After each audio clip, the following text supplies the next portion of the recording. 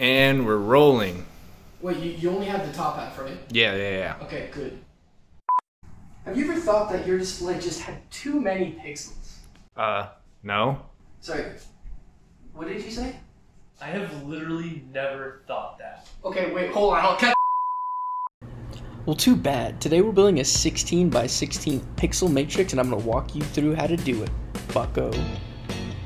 We're skipping step 1. Step 2, get all of the pieces laser cut and then assemble it, just like this, easy. Step 3 is you're going to want to measure 3mm and then cut about 700 of those wires, strip them, and then pre-tin each single one of them. Jesus Christ. Good, now take a breather because we're done with all the easy steps.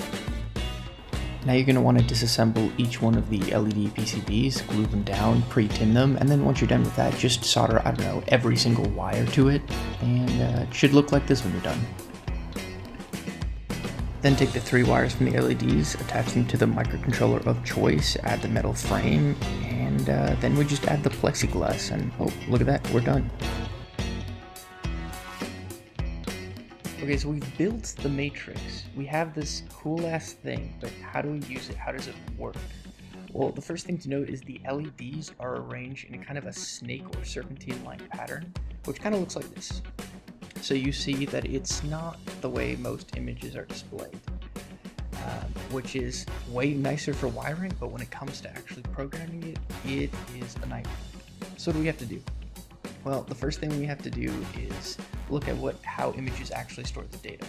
Images store the data like so, or you just have it 1, 2, 3, 4, 5, 6, 7, 8, 9. And you can kind of see it's in kind of how English looks. So that's how English stores their data. So for a second, how do we map it over? Well, let's just take a slice of it. So the first thing we're going to do is you can kind of see how everything is mapped over. So we have 1 going to 1, 2 going to 2, and etc. And so it's almost like every second line of the image is flipped and reversed. And there you have it. Now you can just load your hex data onto the image, and if you want to look good on video, just throw a piece of black acrylic on it and it looks fantastic. And there we have it, your very own pixel matrix. This is my first video on the channel. If you guys are interested, please subscribe, all of that jazz. I've never done it before.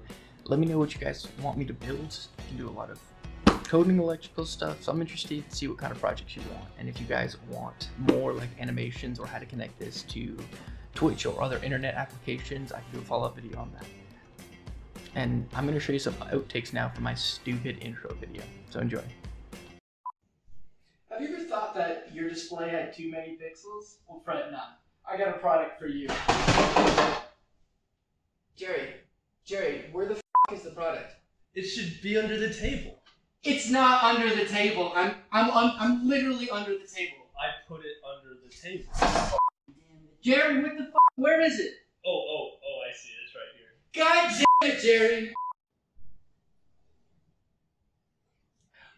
Fucking coworkers. We're live. Oh shit. Alright, so this pixel matrix is 16 by 16 pixels. That's a total of 256 pixels. That's insane. Can you imagine playing Modern Warfare 2 on this bad boy right here?